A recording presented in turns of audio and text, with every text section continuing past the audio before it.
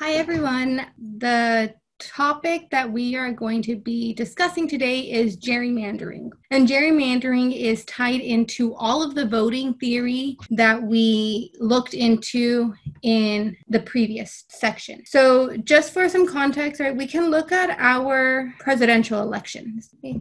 And I talked about this in a previous video where the way that we vote in this country for like our presidents is we're looking at the electoral college. So every state is given 2 senators per state. No matter how big or how small your state is, how many people are in your state or not. The House of Representatives, however, the number of representatives that each state gets depends on the population of that state. So for example, here in California, we actually have the most number of representatives because of our population.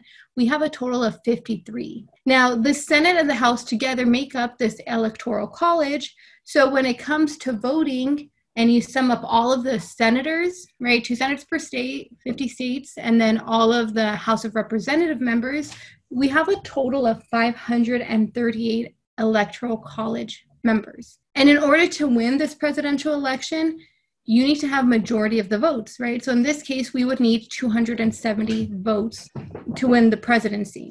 And this was what determined, again, which was like controversial in the year 2000 and the year 2016, that the person who got the popular vote didn't actually get enough electoral college votes. So we'll look at California. Okay. Like I said, California has 53 congressional districts, and this shows how big and small some of these districts can get. So as a general rule, right, they said, the population of each district has to be about roughly the same amount, right? So you'll look at some districts, for example, District 8 is really big in size, right? Because it's not as populated. But if we zoom in, like in LA, maybe this little district here, this tiny little district represents about the same population as District 8. The idea of having congressional districts and how they choose that we have these 53 congressional districts is based on our population, right? So in March, around March, I think of this year, we were all probably sent in the mail the census, right? And they're like, fill out the census so that you're represented, right? Because if our population changes, we may be given more congressional seats or maybe less, okay? And it's about every 10 years every 10 years they do the census to get a good idea of the population so that each state can be represented accordingly. So just California, we have 53. If you look at a state like Wyoming actually only has one representative. And again, this is to hopefully like balance out. And the idea of having these House of Representatives, these congressional districts, is not controversial. What does end up becoming controversial is how these congressional districts are actually drawn. Like, who decided to draw California like this? So some rules that they decided, each of these districts, the people in their vote and they elect one member to represent that district. And that member is elected on plurality. The person with the most votes ends up winning. Like I said, each district has to be about roughly the same size in population. And the other thing is we have to make sure that the districts are contiguous. Okay? And that means that you should be able to get from one piece in your district to the next, to the other side, right, without actually leaving your district. So a district like this would be completely fine.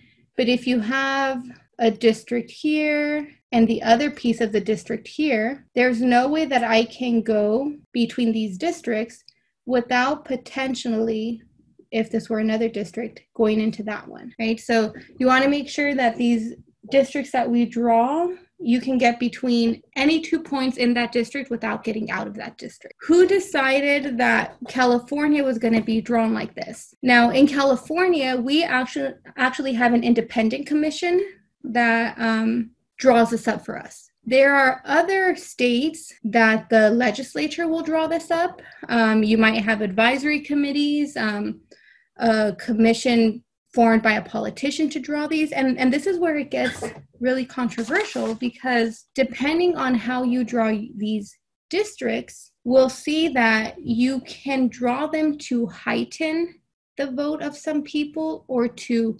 weaken the voice of some people. So this is where gerrymandering comes in. This gerrymandering is this act where you are purposely drawing a district to favor your political party. Okay, so in Massachusetts in 1812, we had this governor who took the state, and then, we have all these districts that are being drawn, and somebody gave him this map and he approved it. And the problem with this map is these districts at the bottom, are, I guess a normal-ish size, but they don't stand out. The one that does stand out is the one at the very top. They drew this district like really, really long. And this is where the whole gerrymandering comes in. Okay, they drew this district to favor a certain party, right? Because he thought that this party was going to be good for his Democratic Republican Party. And that's where this term is coming from.